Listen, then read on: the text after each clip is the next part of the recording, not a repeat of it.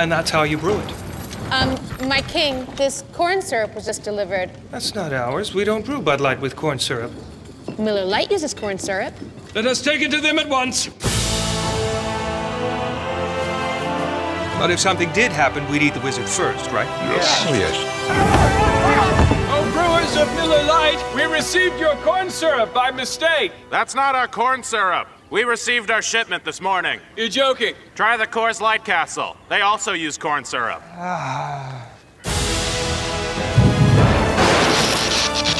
Can you smoke outside?